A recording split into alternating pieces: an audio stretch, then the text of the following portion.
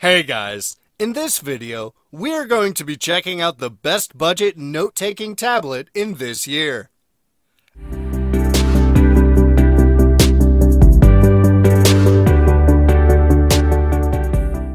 I made this list based on my personal opinion and hours of research, and I have listed them based on quality, durability, price, and more. I have included options at several price points, so no matter your budget, we will have the product for you.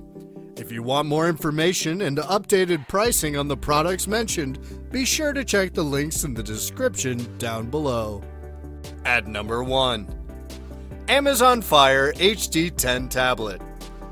This device offers a 1080p display and runs fast thanks to the 2GB RAM and 2.0 GHz Octa-Core processor integrated chip.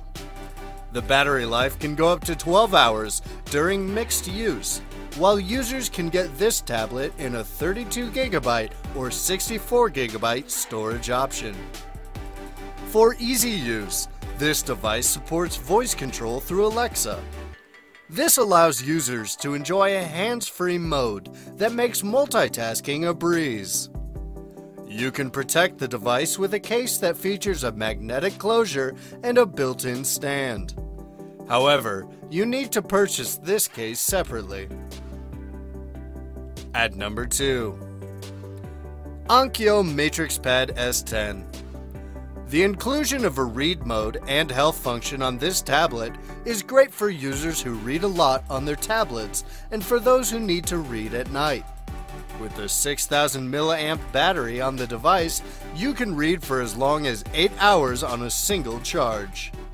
There is an 8-megapixel rear camera to help you capture all your important moments, and a 2-megapixel front camera great for selfies and video calling.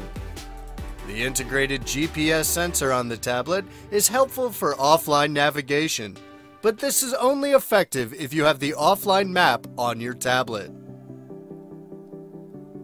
What can you say about our first two products? If you have comments or questions, then just leave them in the comment section and we will attend to them immediately.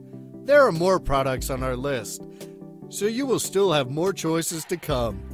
If you are not yet a subscriber of our channel, then please subscribe to our channel. Don't forget to press on the bell icon to get an instant notification of when I upload a new video. Now, let's continue.